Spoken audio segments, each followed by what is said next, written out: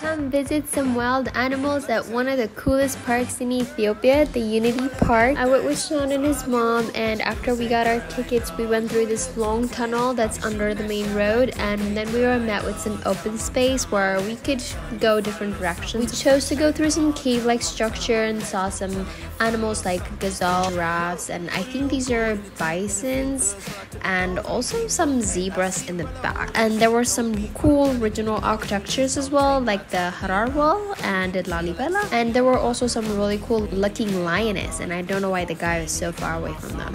And check out the city in the back. And here's a leopard shifting around. There were many birds and an aquarium. We visited about half of this place. There's a lot more to it. It's definitely a place I would go back with family. As tourists, we paid $20 per person, and it was definitely worth it.